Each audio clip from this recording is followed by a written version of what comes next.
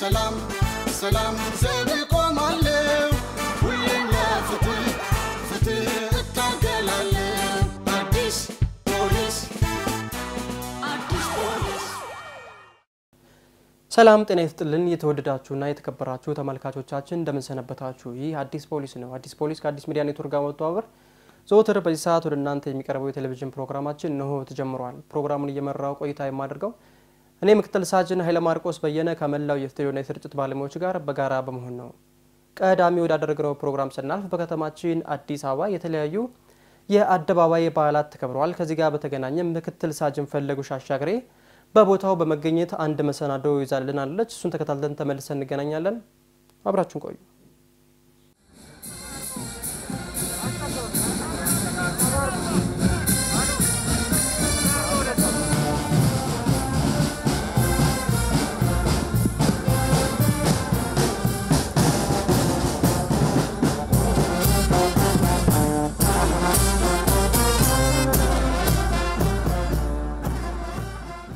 ኢትዮጵያ ሀገራችን ቀልብን የሚስቡ ከሀገርም አልፎ የዓለም ሀብት የሆኑ በርካታ ሃይማኖታዊና ባህላዊ እሴቶች ያሏት ሀገር ናት ህዝቦቿ በመተሳሰብና በጋራ የሚያከብሯቸው በርካታ የውጭ ሀገር ዜጎች የሚታደሙባቸው የአደባባይ ክብረ በዓላት የዚህ ማሳያ ናቸው እነዚህ ክብረ በዓላት በዓለም ደረጃም ትኩረትን መሳብ የቻሉና አስደናቂ ከመሆናቸው አንፃር በዓለም ቅርስነት የተመዘገቡም ጭምር ይገኙበታል መስቀል ጽላታችን የእምነታችን ሚስጥር ገዳማት መስጊዱ ሐውልታችን ሳይቀር አገሬ ሰው አራንዴን ነው አገሬ አፈሩ አራንዴን ነው አገሬ ወንዙ አራንዴን ነው ወፉ አራዊቱ አራንዴን ነው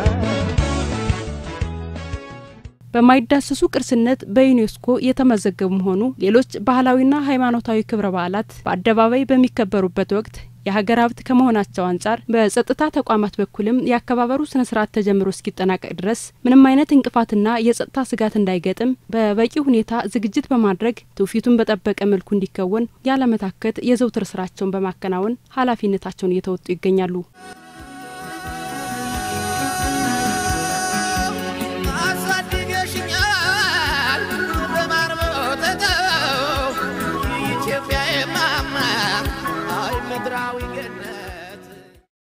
ከተማችን አዲስ አበባ በአዲሱ አመት ወርሃ መስከረም የመስቀል ደመራና የኢሬቻ የአደባባይ በዓላት በደማቅ ስነ ስርዓት ያላንዳች የጸጥታ ችግር ተከብረውባታል በርግጥ የቅርቡን አነሳን እንጂ ከዚህ በፊት የተከበሩ ሃይማኖታዊና ብሔራዊ በዓላት እንዲሁም ስፖርታዊ ውድድሮችና ሌሎች ሲካሄዱ በሰላም እንደሚጠናቀቁ ይታወሳል እነዚህ በዓላት በሚከበሩበት ወቅት የከተማው ነዋሪዎች በተለይም ወጣቶች ከፖሊስ ጋር በመሆን የማስተባበርና አስፈላጊውን ጥቆማና መረጃ የመስጠት ስራ በመስራት ከፍተኛ አስተዋጽኦ አበርክተዋል ሰላማይሌን ፍቅራይሌ ጸጋሃይሌ ተላሃይሌ ፍቅራይሌ መውደዳይሌ አምላኬ ሆይ ባርክልን ኢትዮጵያ እንያላን ምንም እንኳን ሀገራችን በአሸባሪው የህወሓት ቡድንና በተላላኪዎቹ በተከፈተባት ጦርነት የህልውና ዘመቻ ላይ የምትገኝ ቢሆንም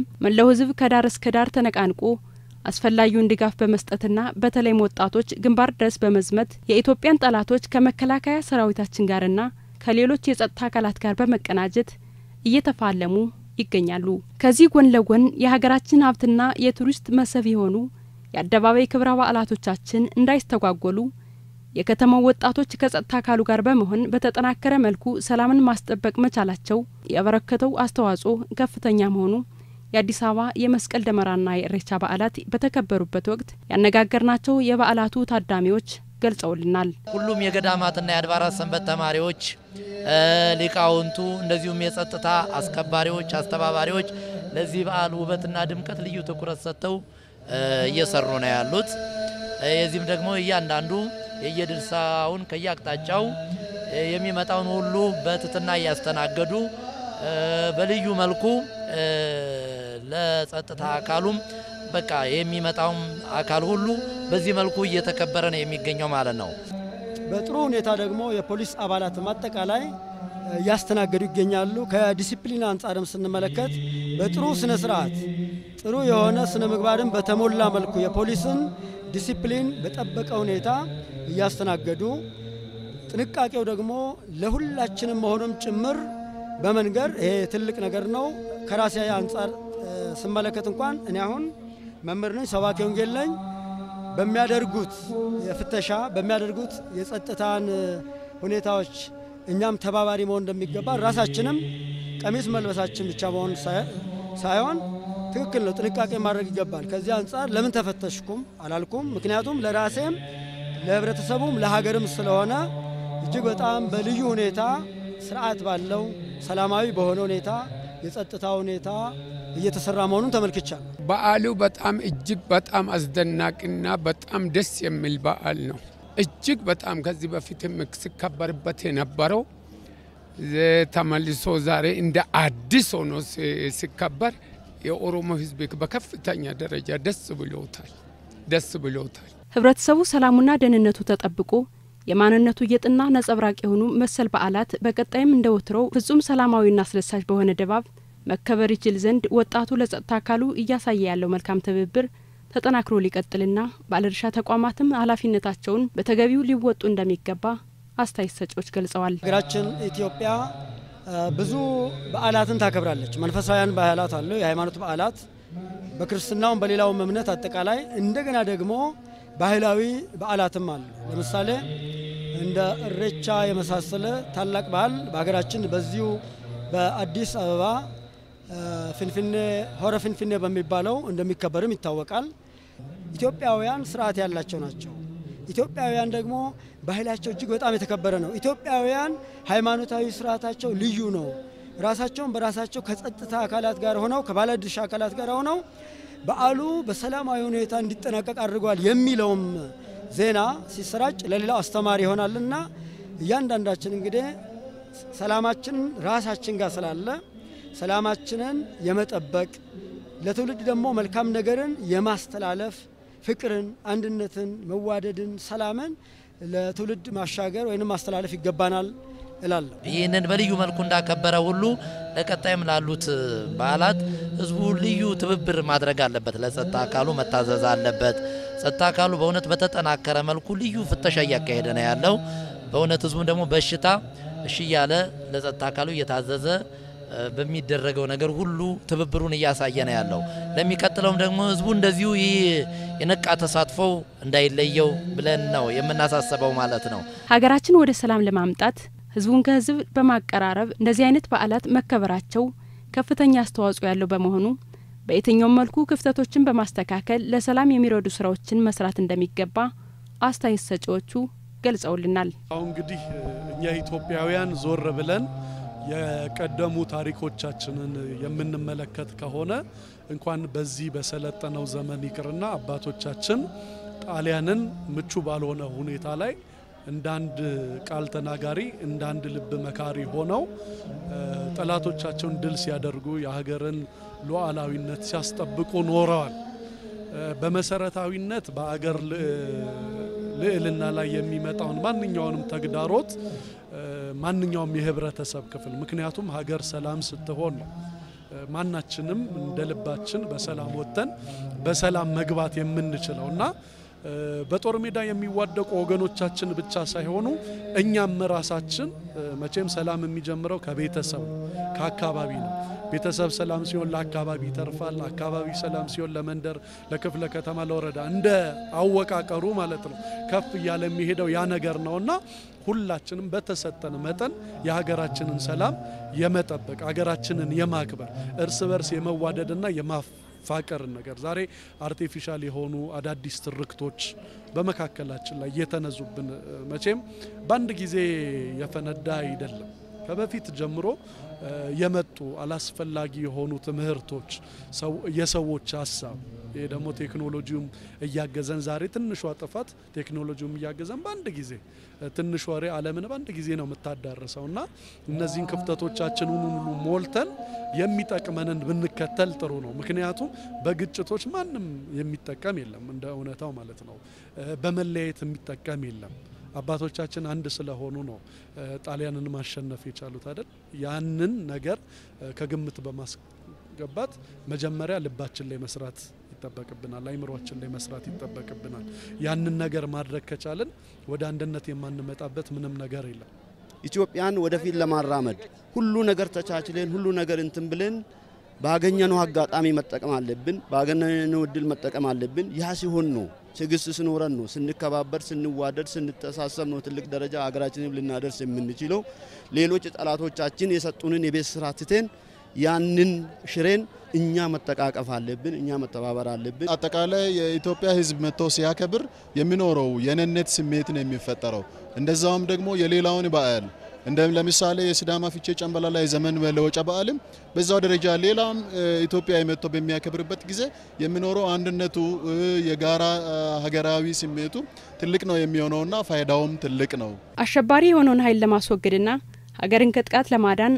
በአራቱ ማቅጣጫ ልጆቿ ለሀገር አንድነት እየዘመቱ ያለበት ጊዜ ነው ለዚህ ሀገራዊ ስሜት በዘላቂነት መስራት እንደሚገባ ተገልጿል ስንጠብን ጠባለን ስንሰፋ ደግሞ ለብዙዎች መትረፍ እንችላለን ዛሬ አገራችን ኢትዮጵያ ራሷን ስለማደን የምታስብበት ሳይሆን መላዋን አፍሪካ መላዋን ዓለም ወደ አንድ መንደርነት ለመምጣት እየሮጠ ባለበት ሰዓት እኛ በወንዝ በአጥር ተከፋፍለን የምንለያይበት ዘመኑን ራሱ የማይመጥን አስተሳሰቦችን ከመካከላችን ልናረቃቸው ይገባል ማለት ነውና ወደ ህሊናችን ስንመለስ ወደ ቀደመ ማንነታችን ስንመለስ ራሳችንን መፈለግ ነው ያለብን ራሳችንን ስንፈልግ ራሳችንን የሆነ ቦታ ላይ እናገኘዋለን ውድቀት ላይ ልናገኘው እንችላለን ጥፋት ላይ ልናገኘው እንችላለን ያንን ነገር ማረም ከቻለን ወደ ተሻለው ነገር እንደርሳለን ብለን እናስባለንና በነገራችን ላይ ብዙ ሰዎች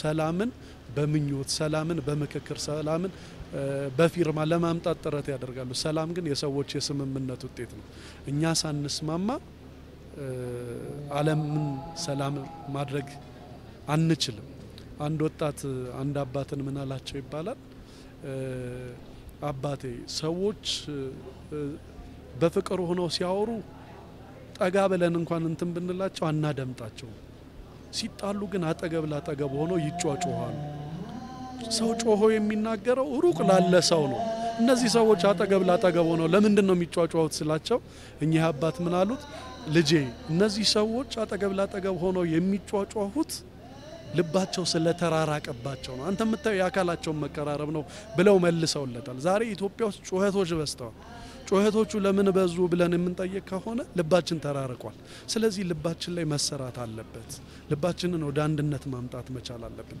እኛ አንድ ዓለም ሆናችን ነው ክፍተቶቻችን እንዲሰፉ ያደረገው ለጠላት እንድንመች ያደረገው እና አሁን የተጀመሩትን አንድነቶች እስከ መጨረሻው አጽንቶ ሄደው ዛሬ በጦርነት ላይ ሊሆን ይችላል አንድ ይሆን ነው ነገ ደግሞ ድህነትን በማሸነፍ ላይ ሊሆን ይችላል አንድ መሆን የሚጠበቅብን እና አንድነት ሁሉ ጊዜ ምን ያደርጋል ወደ ተሻለ ነገር ያደርሰናልና እነዚህን አንድነቶቻችንን በተለያየው ዘርፍም ይዘን እንትን ልንቀጥል ያስፈልጋል ህስሳ ለሰላም ወደግና ይላል በግዕዙ በመዝሙረ ዳዊት ምዕራፍ 33 ቁጥር 12 ላይ ተጻፈ ነው እንደገና ደግሞ አንደኛ ጴጥሮስ ምዕራፍ 3 ቁጥር 11 ላይ ተጻፈ መጽሐፍ ቅዱሳዊ ቃል ነው መር ሊሆነን ይገባል ምክንያቱም ሰላምን ሻት ተከተላተ ሰላም ለሁሉ ነገር መሰረት ነው ሰላምን ከሰላም በላይ ምንም ነገር የለም አሁን ለምሳሌ የመስቀልን በዓል ስናከብር መስቀል ሰላም ነው ሰላምን እንግዲህ ያወጅን ነው ማለት ነው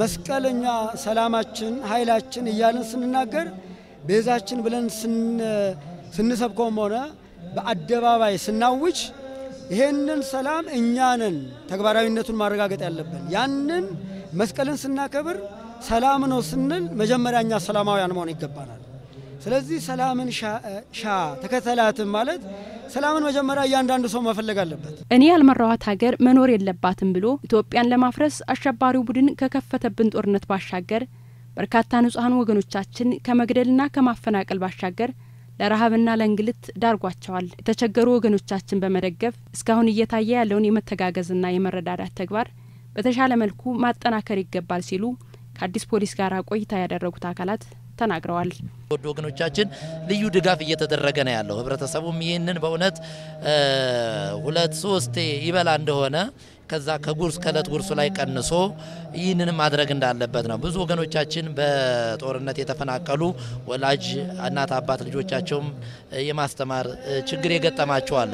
ሁሉም በእውነት እያንዳንዱ ህብረተሰብ የኔ ልጅ ነው ብሎ ሁሉም ያንን በእውነት የተፈናቀለና የተሰደደውን ብዙ ችግር የገጠመውን አንተም ልጅ ነህ ብሎ ለአንድ ተማሪ አንድ ደብተርና አንድ እስክሪፕቶ እያደረገ መርዳት አለበት።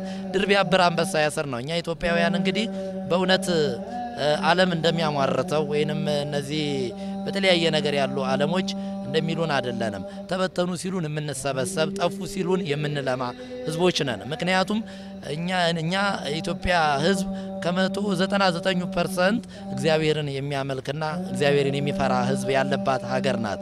ታላቁ ሐዋርያው ቅዱስ ጳውሎስ ምንድነው የሚለው? መልካምን ስራ ለመስራት ተፈጠርን ነው የሚለው።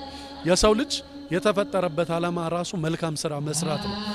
ዛሬ ትንሽ ገጽታችንን የለቀቅን ይመስለኛል። ምክንያቱም ዛሬ አደባባይ ላይ ክፉ ነገርን ሲያደርግ ሰውን ከመደንገጥ ይልቅ ሰው መልካም ስራ ሲሰራ፣ ለምሳሌ እኔ መንገር ላይ ይሄድ ለተራቆተ ሰው ልብሴን አውልቄ ባረ ሰዎች የሚገረሙት መልካም ስራ ስሰራ ነው። መልካም ስራ ሊያስደን ይሄን ያህል ከመልካም ስራ ርቀናል ማለት ነውና እኔ እንደ እውነታው ማለት ነው አሁን እንደ መንፈሳዊው ማለት ነው ሰጪም ተቀባይም እግዚአብሔር እንደሆነ እናውቃለን። ነገር ግን የሰው ልጆች የተፈጠሩበትን ዓላማ መዘንጋት የለባቸውም ብዬ አስባለሁ። ሰዎች ለሰዎች የሚደርሱ መልካምን ነገር የሚያደርጉ በሐዘንም በነገራችን ላይ ሃይማኖት ብቻ ሳይሆን ኢትዮጵያዊ መልካችን ራሱ አንዱ ይሄ ነው። ለተቸገረ መድረስ፣ ካለን ላይ ማካፈል፣ የታመመ መጠየቅ፣ የወደቀውን ማንሳት ኢትዮጵያዊ መልካችን ነው። የተከበራችሁ ተመልካቾቻችን የዛሬው ፕሮግራማችን ይህን በመሰለ መልኩ ተጠናቋል። በቀጣዩ መልእክት እንሰናበታለን። ጤና ይስጥልን። ኢትዮጵያን ማየት የሚፈልጋት ሰላማ የሰፈነ በእድገት ማማ ላይ በየሁሉም ዘርፎች ያደገች የበለጸገች የምትድ ወጣቱ ራሽናል ሆኖ በስሜት ሳይሆን በስሌት የሚመራበት አንድነታችንም ተጠናክሮ በልዩነቶቻችን ውስጥ ያለውን አንድነቶቻችንም ደግሞ አጠናክረን ይዘን በጋራ ሀገራችንን የምንገነባበት አመት እንዲሆንልን ነው የሚመኘው።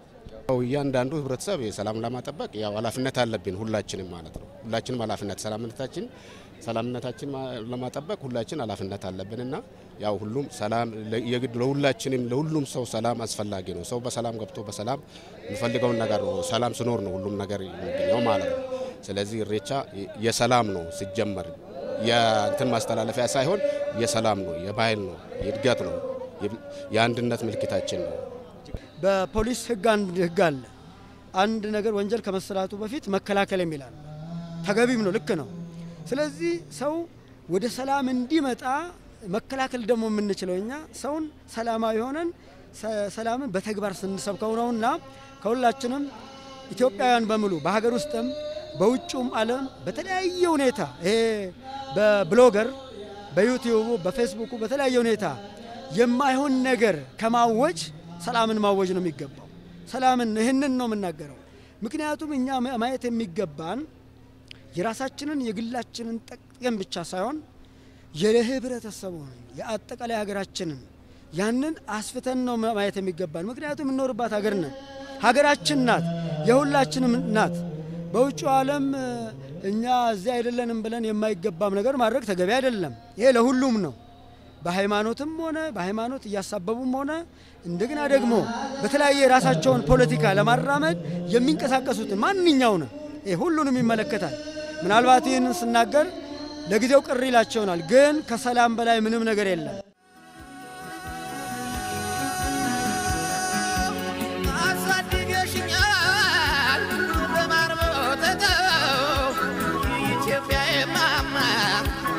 ምድራዊ ገነት ጋራው ሸንተረሮ ጫካው ሸለቆች ልብን ይማርካል አያት ኩሩናየሽ።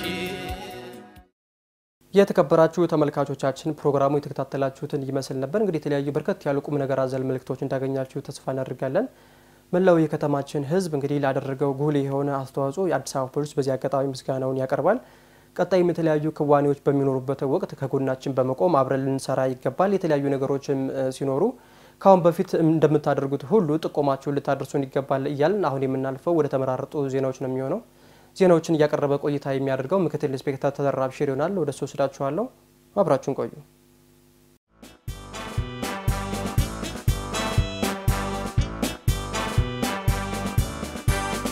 ችግር ፈቺ ነኝ ፈጥኜ የምደርስ ታማኝ አገልጋይ የአዲስ ፖሊስ በልማቱ መስክ አጋሬ ሆንኩኝ ከህዝብ ወጥቼ ለህዝቤ ቆምኩኝ ሕገ መንግሥቱ ተከብሮ እንዲኖር ሁሌም ለሰላም የምቆረቆር አዲስ ፖሊስ አዲስ ፖሊስ። ጤና ይስጥልን ክቡራትና ክቡራን ተመልካቾቻችን የአዲስ ፖሊስ ዜናዎቻችንን ይዘን ቀርበናል። ምክትል ኢንስፔክተር ተዘራ አብሽር ዜናዎቹን እየመራው አብሬያችሁ ቆያለሁ። አብራችሁን ቆዩ። በተለያዩ ስሞች 12 ሐሰተኛ የነዋሪነት መታወቂያዎችን በማሰራት ከኢትዮ ቴሌኮም ከ40 በላይ ሲም ካርዶችን በማውጣት ሲያጭበረብር የነበረ ግለሰብ በቁጥጥር ስር ውሎ ምርመራ እየተጣራበት መሆኑ ተገለጸ። ዘገባው የኮንስታብል ዓለም ልጅ ዓለም ነው። ዝርዝሩን ያቀርበዋል። የወንጀል ድርጊቱን የፈጸመው ግለሰብ የተያዘው በልደታ ክፍለ ከተማ ወረዳ 2 ልዩ ቦታው አባጅፋር መስጊድ ተብሎ ከሚጠራው አካባቢ ነው። ተጠርጣሪው ከአንድ ባርና ሬስቶራንት ውስጥ በአስተናጋጅነት ተቀጥሮ የሚሰራ ሲሆን 12 የቀበሌ መታወቂያዎች መያዙን ከማህበረሰቡ በደረሰ ጥቆማ መሰረት ፖሊስ በህግ አግባብ ባደረገው ማጣራት ግለሰቡ ስሙን በመቀያየር 12 የደቡብ ብሔር ብሔረሰቦች ህዝቦች ክልላዊ መንግስት ከፋ ዞን ዴቻ ወረዳ የአዳ ቀበሌ የነዋሪነት መታወቂያ የሚሉ ሐሰተኛ መታወቂያዎችን ይዞ ተገኝቷል። ፖሊስ ባደረገው ምርመራ ግለሰቡ እነዚህን ሐሰተኛ የቀበሌ መታወቂያዎች በመጠቀም ከተለያዩ የኢትዮ ቴሌኮም ቅርንጫፎች 43 ሲም ካርዶችን በማውጣት ለተለያዩ ግለሰቦች በመሸጥ እያጭበረበረ በኢትዮ ቴሌኮም ላይ ጉዳት ሲያደርስ እንደነበረ በልደታ ክፍለ ከተማ ፖሊስ መምሪያ የልዩ ልዩ ወንጀሎች መርማሪ ሳጅን ይታገሱ ተመቸ ገልጸው ጉዳዩም በምርመራ ሂደት ላይ መሆኑን ተናግረዋል። እነዚህ መታወቂያዎች በተለያዩ የኢትዮ ቴሌኮም ቅርንጫፎች እየተዘዋወረ የሲም ካርዶች እንደሚያወጣና ለግለሰቦች እንደሚሸጥ ያስረዳል።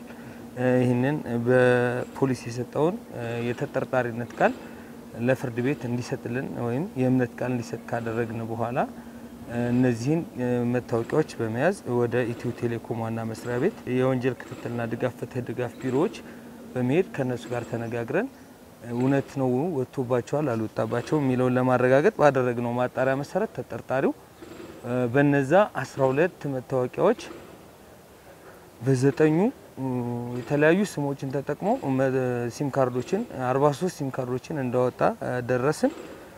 በዚህ ሂደት ላይ እንግዲህ ምርመራችንን እያጣራን እንገኛለን። ህብረተሰቡ ሐሰተኛ ሰነድን በመጠቀም ህገወጥ ተግባር በመፈጸም በአገር ኢኮኖሚ ላይ ጉዳት የሚያደርሱ አካላት በህግ አግባብ እንዲጠየቁ ከጸጥታ አካላት ጎን በመቆምና መረጃዎችን በመስጠት እያበረከተ ያለውን አስተዋጽኦ ጠናክሮ መቀጠል እንደሚገባ ሳጅን ይታገሱ ተመቸ ተናግረዋል። ህብረተሰቡ እያወቀም ይሁን በሰዎች ተታሎ እንደነዚህ አይነት ሐሰተኛ ሰነዶችን ከመገልገል ይልቅ ህጋዊ በሆነ መንገድ ወይም ህጋዊ በሆነ አካሄድ ሄዶ ህጋዊነት ያለውና ህጋዊ መሰረትን የያዘ ሰነዶችን ቢጠቀም ሚል መልእክት አስተላልፋለሁ። ሁሉም ህብረተሰብ ከእንደዚህ አይነት የወንጀል ድርጊት ቢርቅና የተለያዩ ወንጀል ፈጻሚ ግለሰቦች መጠቀሚያ ባይሆን እና የነሱም ተባባሪ ባይሆን ስን ህብረተሰቡን እንደ መልእክት ለመንገር መልእክት አዘልቃለም አስተላልፋለሁ። በሴትና ወንድ የእንጀራ ልጆቹ ላይ ያስገድዶ መድፈርና የግብረ ሰዶም ወንጀል የፈጸመው ግለሰብ በጽኑ እስራት መቀጣቱን ፖሊስ ገለጸ። ዋና ሳጅን ዘላለም አበበ ወንጀሉ የተፈጸመው በአዲስ ከተማ ክፍለ ከተማ ወረዳ 1 ክልል ልዩ ቦታው ሲዳሞ ተራ እየተባለ ከሚጠራው አካባቢ ነው።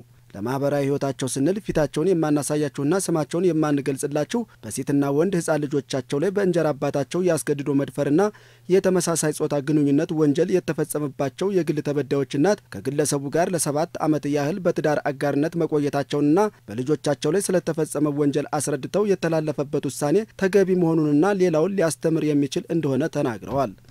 ሰውየው የእንጀራ አባታቸው ነው።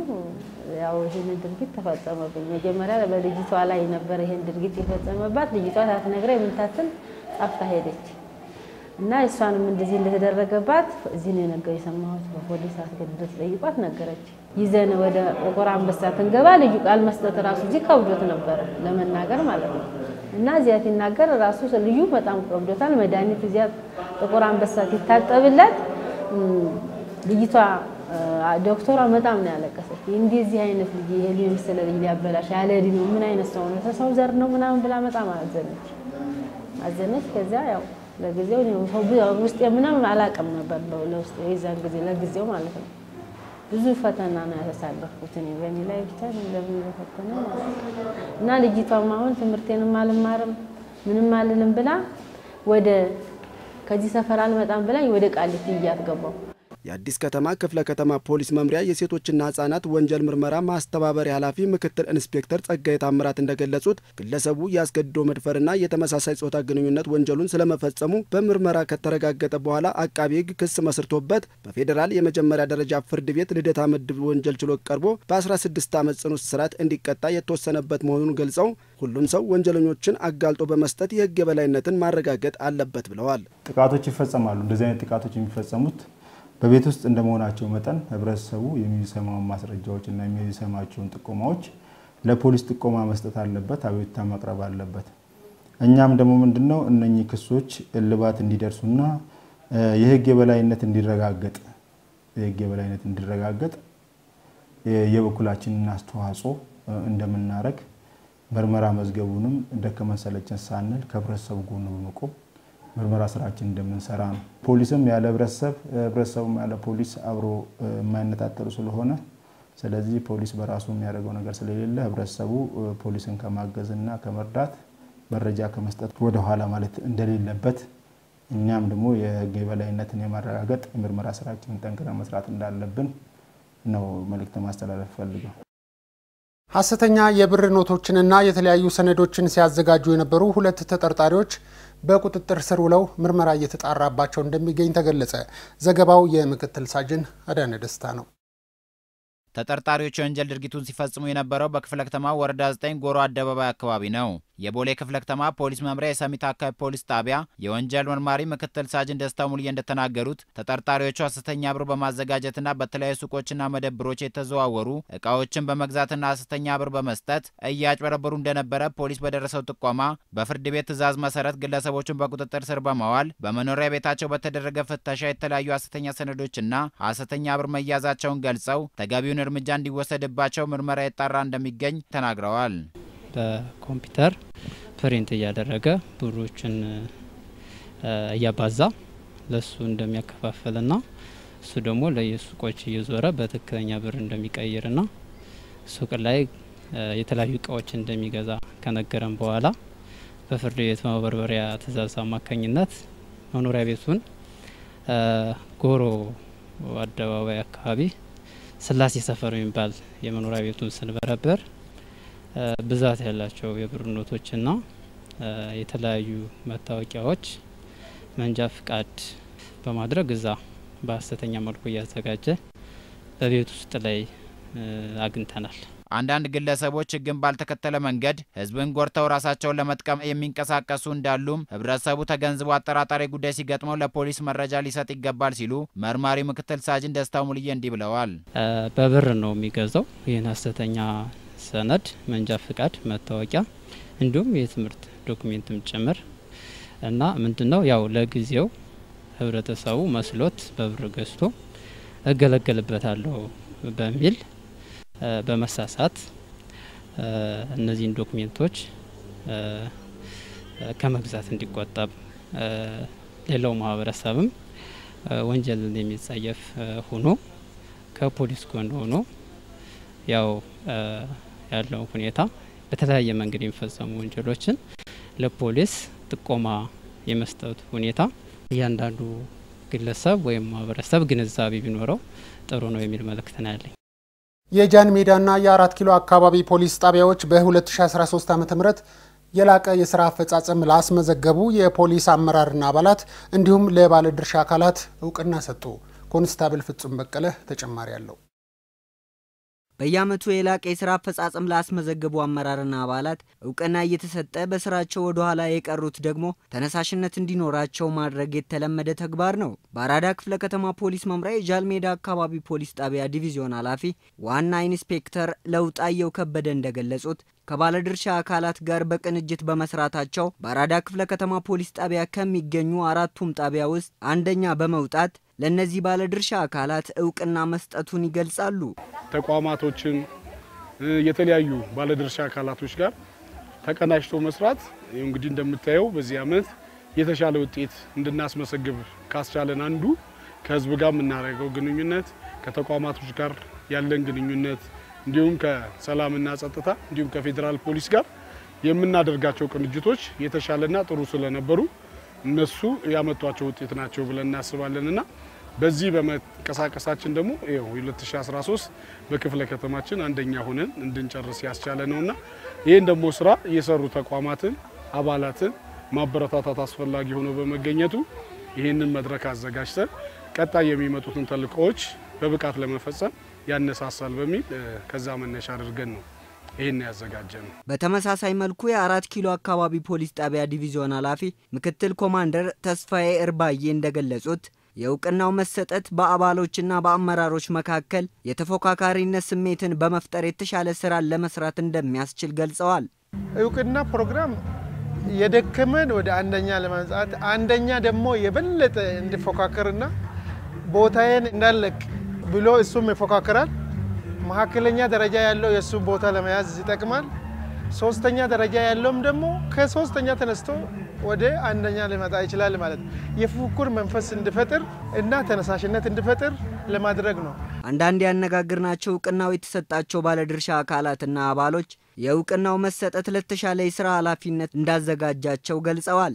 ይህ ማበረታቻ ለዲቪዥናችን መሰጣታችሁ ለቀጣይም ስራችን ጥሩ ሞራል የሚሆነንና ለቀጣይ ስራችንን ጥሩ ማበረታቻ እንዲሁም ግንኙነታችንን የሚያጠናክር እና ቀጣይም የተሻለ ስራ አብረን እንደምንሰራ የሚያመላክት ነው። ዛሬ ስለተሸለምኩ በጣም ደስ ብሎኛል። እኔን ከኔ በታች ያሉት አባሎችም በኔ አሪያ ሆነው ለወደፊት የተሻለ ስራ ሰርተው ለመሸለም እንደኔ እንዲበቁ ነው ማለት በኮምሽኑ ስም ደስ ብሎኛል። ለአባሉ ያው ስራ ስለሰራ ይሄ መነሳሻ ይሆናል። አመራሩም አባሉም ያለው ነገሮች ላይ በተዋረደ ያለው ሁሉ ቀጣይ 2014ቱንም እንደዚህ አይነት ላይ በተዘናዘ እንደዚህ ዋንጫ በተሰጠው ነገር ላይ ቀጣይም አንደኛ ሆኖ ለማለፍ ይሄ ነገሮች ማበረታቻና ማነሳሻ ይሆናል የሚል እምነት አለ። በመሰረተ ልማት ላይ የስርቆት ወንጀል የፈጸመው ግለሰብ በፖሊስ አባላት እጅ ከፍንጅ ተይዞ ምርመራ እየተጣራ መሆኑ ተገለጸ። ዘገባው የምክትል ሳጅን አባበል ከበደ ነው።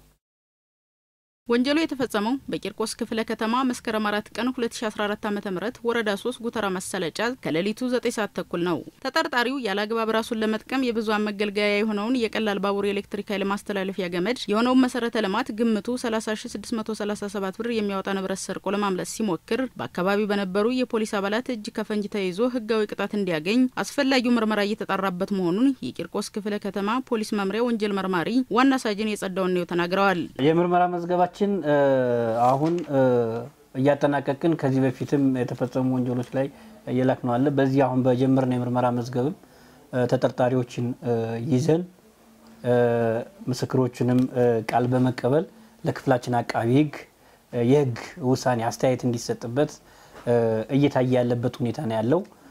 ይሄም በአጭር ጊዜ ያው ውሳኔ የሚያገኝ ይሆናል። ወንጀሉ በተደጋጋሚ ጊዜ እየተፈጸመ በመሆኑ ፖሊስ ወንጀሉን ለመከላከል አካባቢው ላይ ልዩ ትኩረት ሰጥቶ እየሰራ ነው። የፖሊስ ጥረት ብቻውን ውጤታማ ስለማይሆን ህብረተሰቡ መሰረተ ልማቶችን ከመጠበቅ አልፎ ወንጀሉ ተፈጽሞ ሲገኝ ወንጀለኞችን በመያዝ ለፖሊስ አሳልፎ በመስጠት እገዛ ማድረግ አለበት ሲሉ መርማሪው አሳስበዋል። እዛ ቦታ ላይ ተደጋጋሚ ወንጀሎች ተመሳሳይ ወንጀሎች እየተፈጸሙ ይገኛሉ።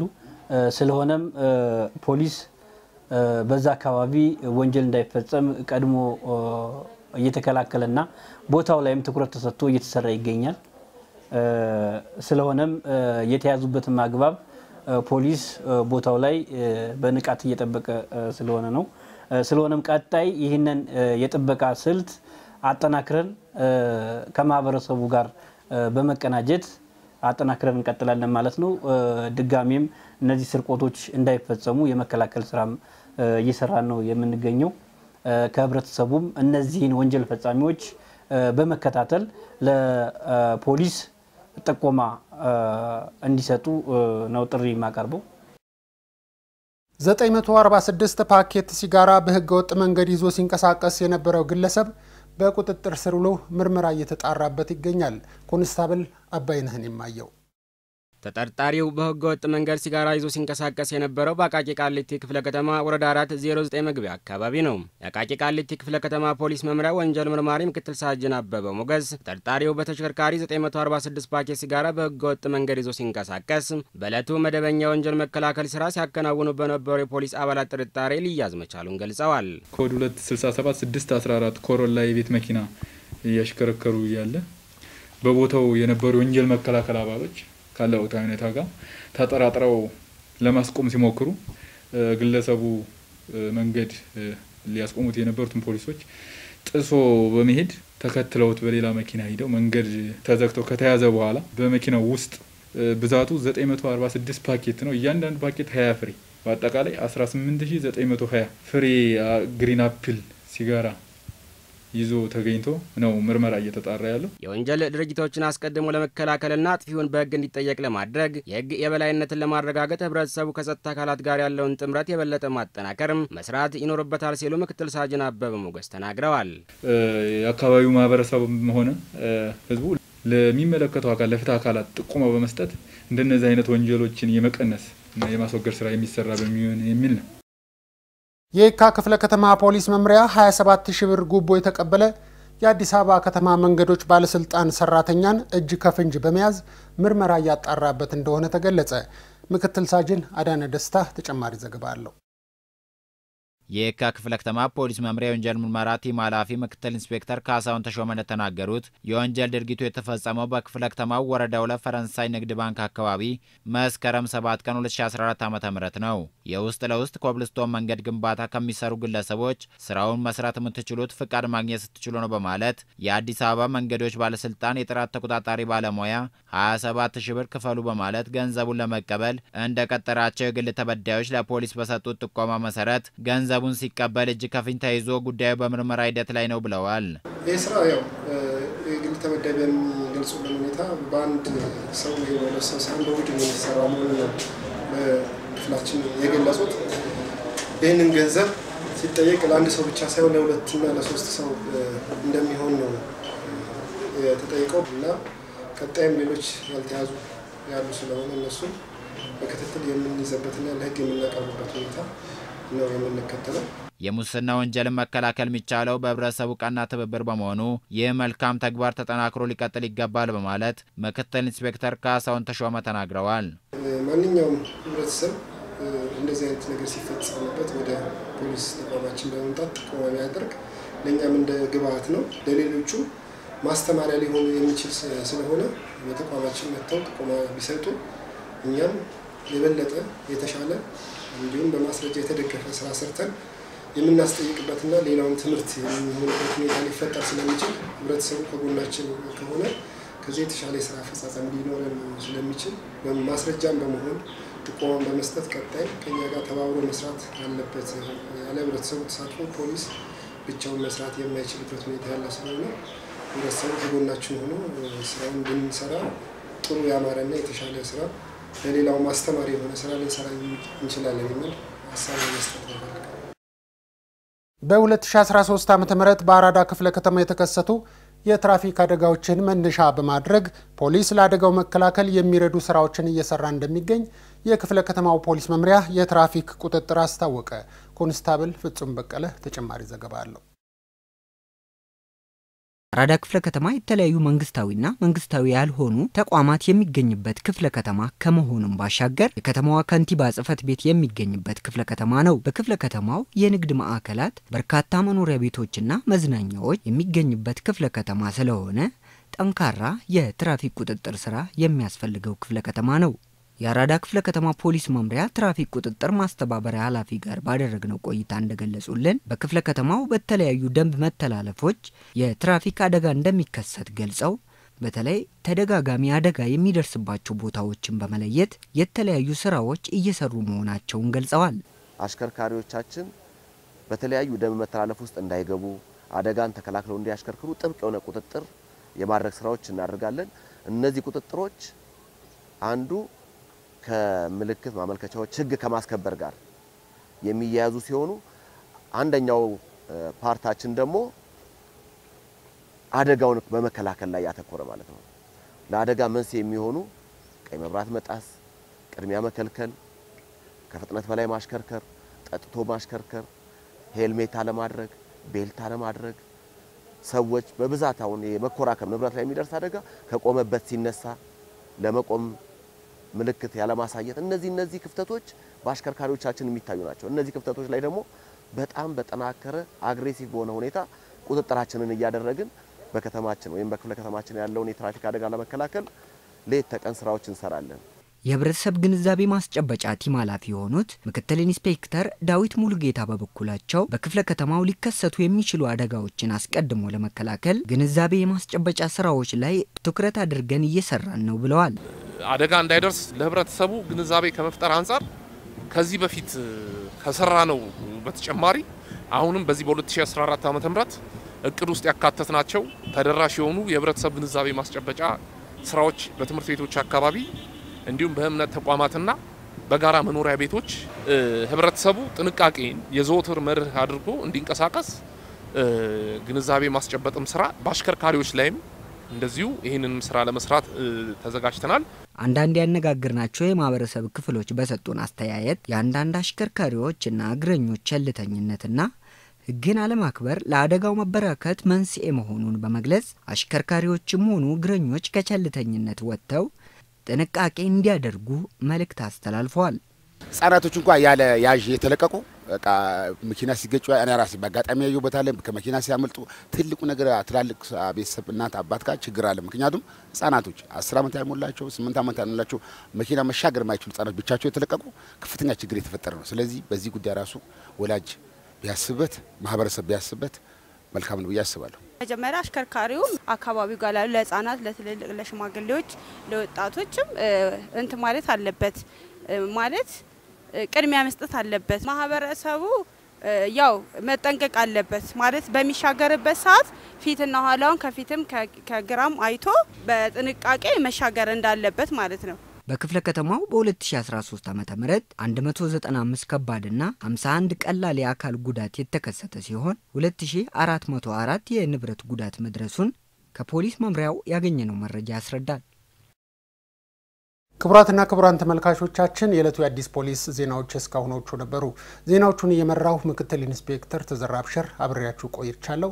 ከቀሪዎቹ የአዲስ ፖሊስ ፕሮግራሞች ጋር መልካም ጊዜ ይሁንላችሁ።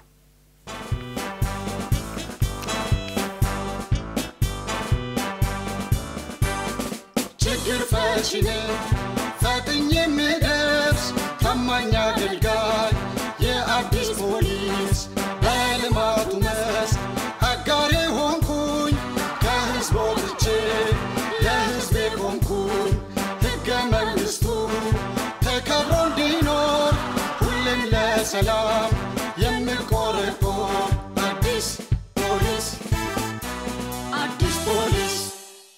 የተከበራችሁና የተወደዳችሁ ተመልካቾቻችን አሁንም ምርጫችሁን አዲስ ሚዲያ ኔትወርክ አዲስ ፖሊስ ላይ አድርጋችሁ እየተከታተላችሁን ስለሆነ በዝግጅት ክፍላችን ስም እጅግ አድርገን የምናመሰግን ነው የሚሆነው። አሁን የምናልፈው ወደ ሁለተኛው ፕሮግራም ነው የሚሆነው። ወደ ሁለተኛው ፕሮግራም ስናልፍ በአንድ የእገታ ወንጀል ላይ ትኩረት ያደረገ ፕሮግራም ነው። ፕሮግራሙን ያዘጋጀችልን ምክትል ኢንስፔክተር እመቤት ሀብታሙ ነች። እንደሚከተለው ታስቃኘናለች። አብራችሁን ቆዩ።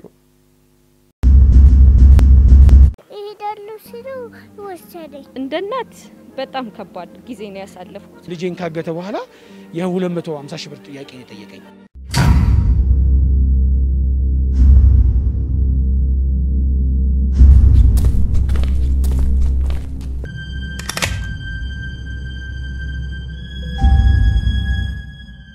በተለያዩ ቦታዎች ለሚከሰቱ የወንጀል ድርጊቶች የተለያዩ መነሻ ምክንያቶች ያላቸው መሆኑ የሚታወቅ ቢሆንም በተለይ በውጭ ሚዲያዎችና በማህበራዊ ድረገጽ በሚሰራጩ ፕሮግራሞች ምክንያት በከተማችን አዲስ አበባ በቀደምት ዓመታት ተሰምተው የማይታወቁ የወንጀል አፈጻጸም አይነቶች አሁን የዕለት ተዕለት ክስተቶች እየሆኑ መጥተዋል።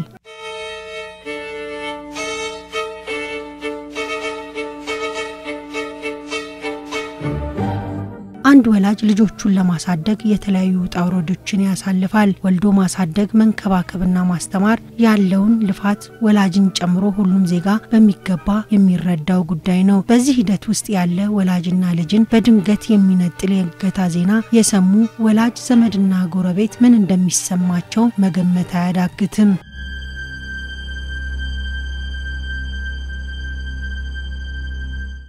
በዛሬው ፕሮግራማችን የ4 ዓመት ከ6 ወር ታዳጊ ህፃንን አግቶ ገንዘብ በመጠየቅ የጠየቀውን ገንዘብ የማይሰጠው ከሆነ ግን በህፃኗ ላይ ወንጀል እንደሚፈጽምባት ሲያስፈራራ የነበረውን ተጠርጣሪ የወንጀል አፈጻጸም ሁኔታ እንዲሁም ፖሊስ ወንጀል ፈጻሚውን ለመቆጣጠር ያደረገውን ጥረትና ከህፃኗ ቤተሰቦች ጋር የነበረንን ቆይታ ይዘን ቀርበናል። አብራችሁን በመቆየት ፕሮግራማችንን ተከታተሉን ዘንድ ጋበዝን።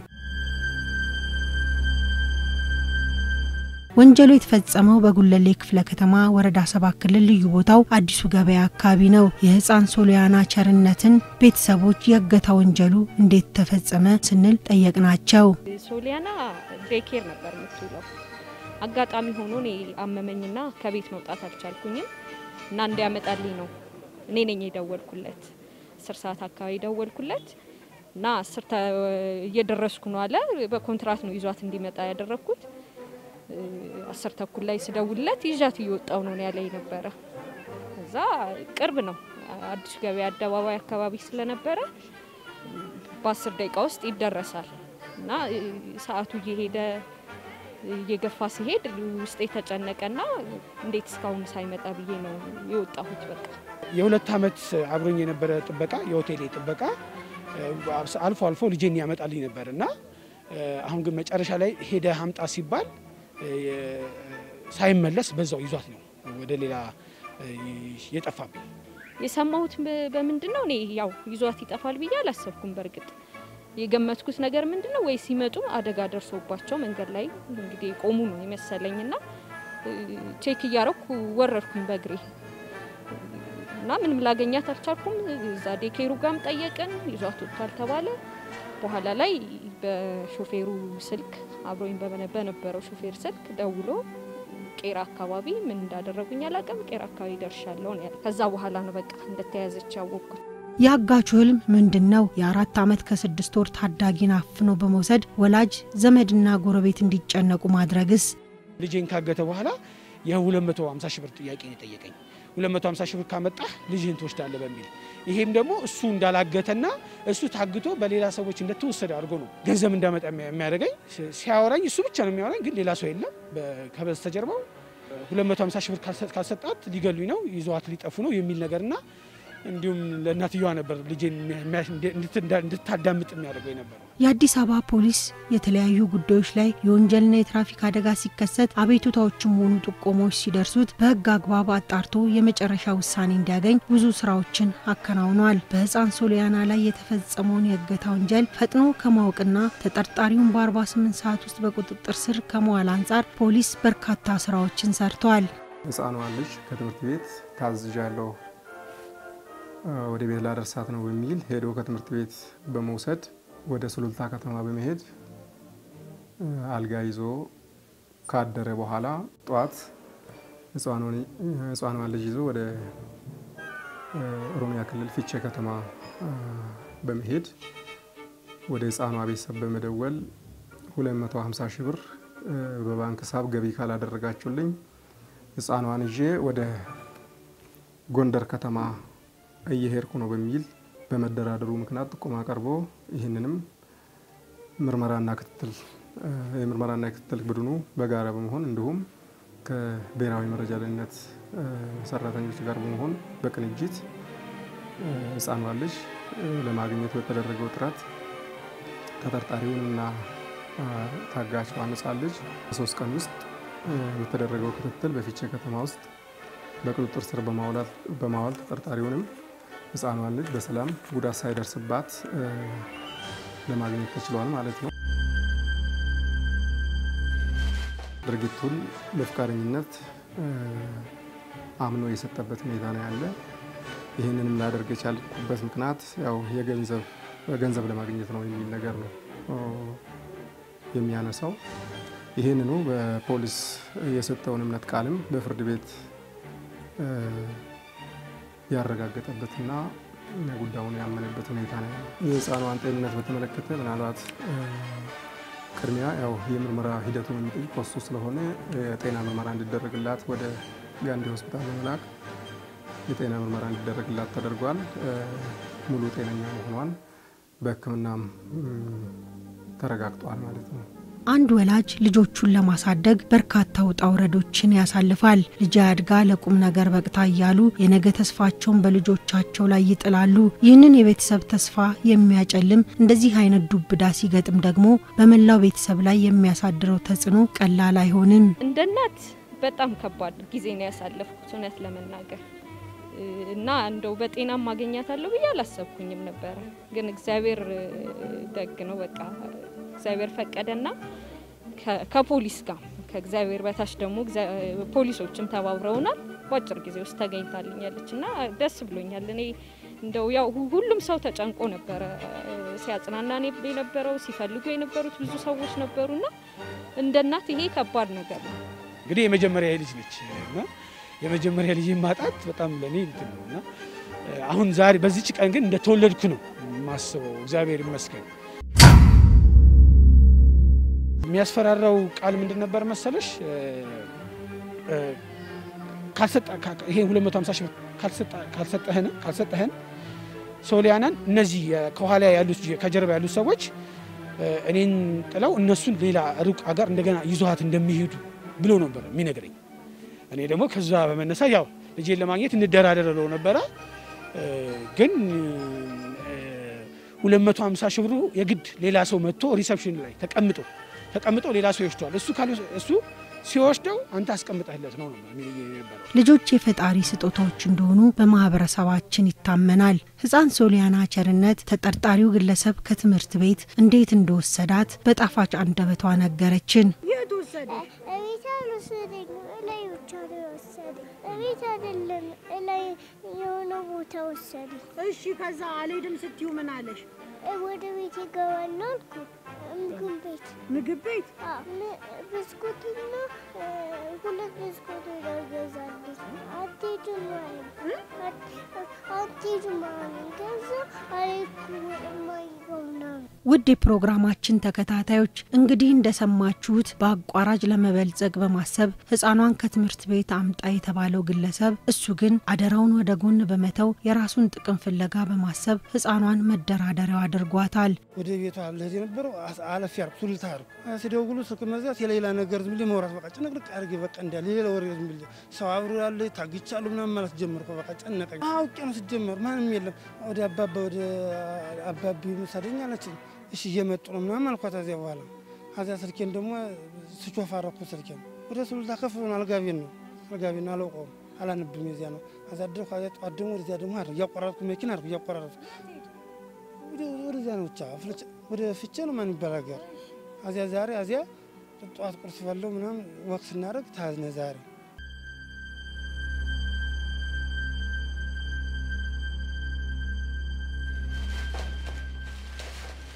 ወደ 200 ሺህ ብር አካውንት ያላክልኝ አልኩት። ያንን ይሻላል አዚያታን ተዘግቡበት ባለ ጤና ሶስ ጀመር ይሄን ሰራ ይሰሩ እንዴት ልጅ አለኝ እህት አለኝ። አቶች ራሱ አልደወልኩም አልነገርኳቸውም። በቃ እንዲያልቅፍ እናደርግ ልጅ አለ እንኳን እህት ወንድም ያለው ይሄን ሰራ ጀመር ጭራሽ ቢላ በዚህ ግባ ይሄ ሰራ አይሰራም ጀመር እንዴት ነው ሶስት ቀን ራሱ ያላልበለው ሶስት ቀን ራሱ በጣም ባሮ ጠፋኝ። ወዴት መድበት በጣም ባሮ ጠፋኝ። የህፃኗ ወላጆችና የአካባቢው ነዋሪዎች ህፃኗ በመታገቷ ተረብሸው እንደነበር ተመልክተናል። ወንጀል ሰርቶ ከህግና ከህብረተሰብ ማምለጥም እንደማይቻል አይተናል።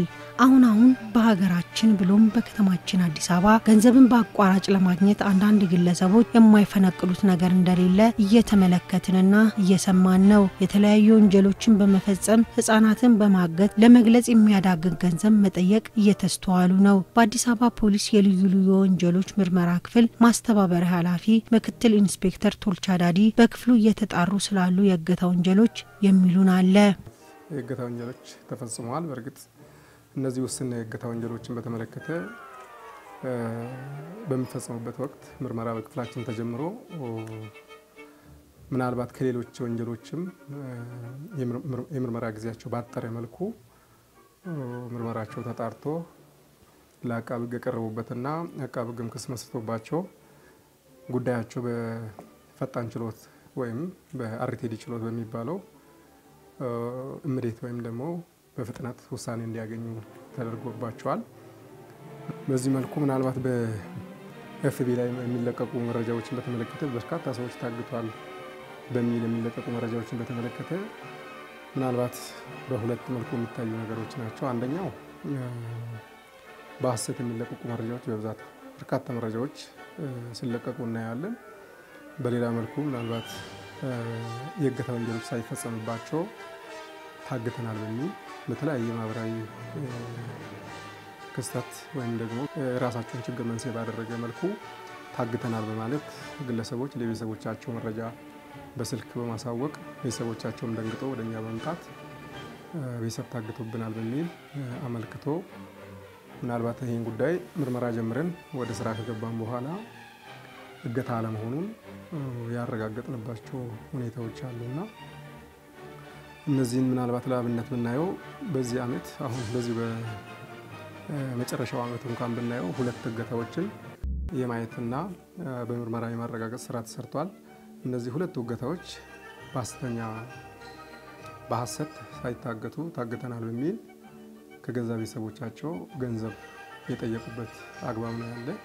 ይህንን ማረጋግጠን ምናልባት መጨረሻ ላይ ግለሰቦቹ ታግተናል ያሉ ግለሰቦቹም ቀርቦ በሐሰት በምርመራ ከተረጋገጠባቸው በኋላ በሐሰት ታግተናል ስለማለታቸው አረጋግጦ ከፌደራል ጠቅላይ አቃቤ ሕግ ጋርም ተነጋግረን ጉዳዩ ላይ ራሳቸው ተጠያቂ እንዲሆኑ የተደረገበት አግባብም አለ። እነዚህ ሁለቱ መንስኤዎች ለሐሰተኛ መረጃ ተጋላጭ እንዲሆን አድርጓል ማለት ነው። ከዚህ በተጨማሪ ምናልባት ሌሎች በትክክልም ተፈጽመው ደግሞ በማህበራዊ ሚዲያም የሚለቀቁ ወይም ደግሞ በራሳችን በመስሪያ ቤታችን ዌብሳይት የሚለቀቁ ነገሮች አሉና ማህበረሰቡ ምናልባት ይሄንን በፖሊስ ተቋም በትክክል ምርመራ ተጣርቶባቸው ተረጋግጦ የሚለቀቁትን መረጃዎችን ነው መያዝ ያለበት የሚል እምነት ነው። በየጊዜው መልካቸውንና አይነታቸውን እየቀያየሩ የሚፈጸሙ ወንጀል ድርጊቶች ከህብረተሰቡና ከፖሊስ አይን እንደማይሰወሩ በማወቅ የነገ ሀገር ተረካቢ ህፃናትን ከተለያዩ ወንጀሎች መጠበቅ ይኖርብናል። በየአካባቢያችን የምናያቸውን ድንገተኛ ነገሮች ከተጠራጠርን ጥቆማዎችን በመስጠት የሚፈጸሙ ወንጀሎችን በጋራ መከላከል ይጠበቅብናል እያልን በመልእክቶች ተሰናበትን። ሰላም። የሚተላለፉ መረጃዎች ሁሉ ትክክል ናቸው በሚል መረበሽ የለባቸውም። እንዲህ አይነት ጉዳዮች ሲከሰቱ በማንኛውም አጋጣሚ የማረጋገጥ ስራና እኛም የምንሰጠውን ትክክለኛ መረጃ እንዳልሆነ የምንሰጠውን ማስተባበያዎችን በማየትና በመከታተል ነገሮችን ማረጋገጥ እንደሚችሉ ነው መግለጽ የሚችለው። ከህግ የሚያመልጥ አንድም ሰው እንደሌለ ተረድቻለሁ። ምክንያቱም ይሄን የተረዳሁት ምንድነው እንግዲህ ሲያታልለኝ የነበረው እኔ ሲፈልገው የነበረው ምንድነው ቄራ ነበር ሲለኝ የነበረው ግን የተገኘችው ፍቼ ነው። ይሄ የሚያሳየው ምንድነው ከህግ ማምለጥ አይቻልምና ህግ ማክበር ያስፈልጋል። ህግ ለማንም ማለት የሚበጀው ለሁላችንም የሚጠቅመው ምክንያቱም ህግን ስናከብረው ራሳችንም እንከበራለን ብዬ አምናለሁ። እምነት እንግዲህ ከአደጋ አይጠብቅም። መጀመሪያ ልጆቻችንን ራሳችንን እንትንበልና ከዛ በኋላ ነው በማመኔ ነው እኔም ጉዳት ውስጥ የገባሁትና እግዚአብሔር ይመስገን እንኳን ልጄን በህይወት አገኘኋት።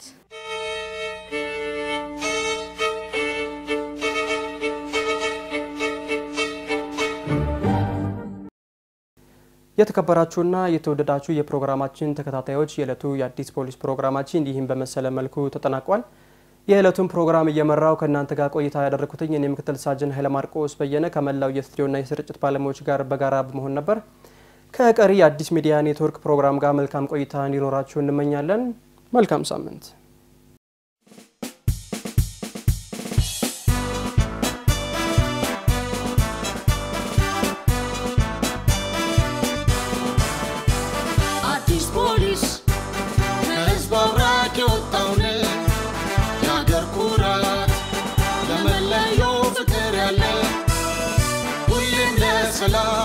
ሰላም ዘብቆማለሁ ሁሌም ለፍትህ እታገላለሁ ሁሌም ለሰላም ዘብ